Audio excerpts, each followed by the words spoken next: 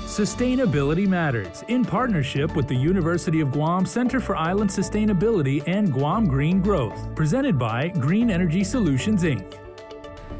Today we're from the University of Guam Center for Island Sustainability, and we were formed in 2009 to lead and support the transition of our island region toward a sustainable future.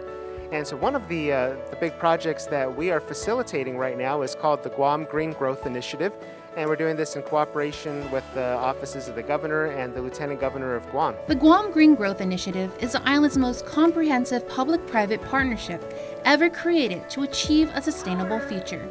According to Dr. Austin Shelton, Director for the Center for Island Sustainability, there are 3 ways that the community can get involved with the G3 program. Here at the Chamorro Village, we are opening up the Guam Green Growth Circular Economy Makerspace and Innovation Hub. And so what the circular economy is that it's going to help our island address 2 big sustainability challenges.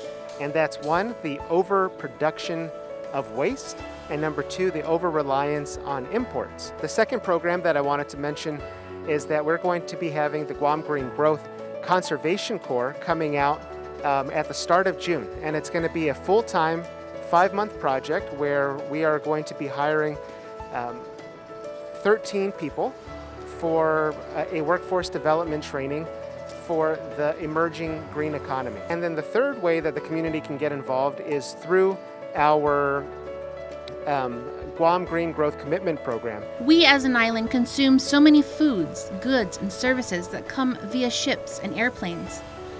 With the makerspace located in the heart of Hagåtña at the Chamorro Village, we are able to keep materials in use and regenerate natural systems, creating a circular economy.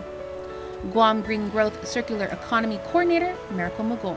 The Circular Economy Makerspace and Innovation Hub are ideal for those who are interested in the circular economy, so makers who are already practicing, local entrepreneurs who are already in business, but also those who are just simply interested. You could be a craftsperson who just wants to figure out if they want to create something new from Guam and start their own little business.